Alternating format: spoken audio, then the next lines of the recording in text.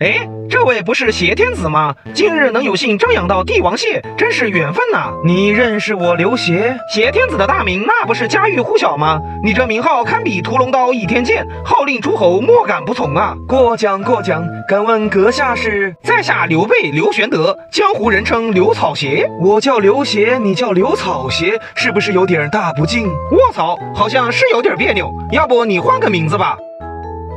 看你的年纪，应该是个大叔，大家又在这里天皇，以后朕就叫你皇叔。那我就出宫不如入境了。哎，刚刚我看黄直天的黄愁而不展，莫非是有什么心事？实不相瞒，自从你们这19路诸侯解散以后，我这挟天子可真是无聊啊。这个叔可以给你支个招，你就对外宣称曹操要篡汉，把那些诸侯再骗回来清君侧。果然够损，那具体应该怎么骗呢？这个简单，皇上有旨，纸上有史，不是那个纸，是你的圣旨，你写好了交给叔，叔帮你偷偷散播出去。果然够损。哎，说到纸，怎么皇叔上厕所都不带纸的吗？呵呵，你这孩子就是太年轻了。叔有法宝，皇上请看。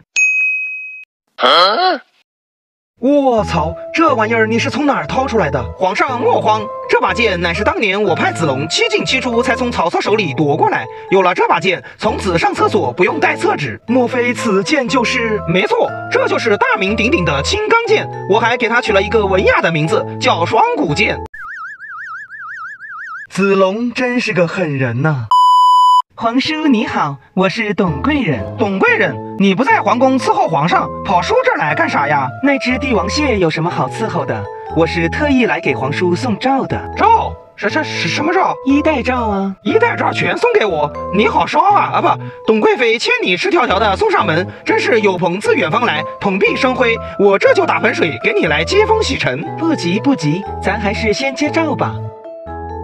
原来你说的是皇上的下诏啊？那不然你以为呢？啊哈哈哈，我以为是上高速的驾照呢。顺便问一句，董贵人，你喜欢看书吗？看书不喜欢，我喜欢草书。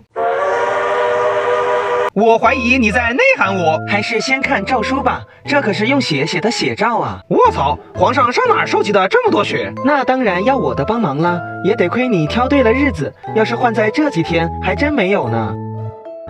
我怀疑你在疯狂内涵我，这前3后4的确实可遇不可求啊！要不咱俩先上炕，一边休息一边研究诏书。皇叔难道这么快就猜到皇上是用骨血写的诏书？骨血？这不是吹牛吗？这颜色也不对呀！不信你就闻闻，闻闻就闻闻，我对这味道可熟悉了。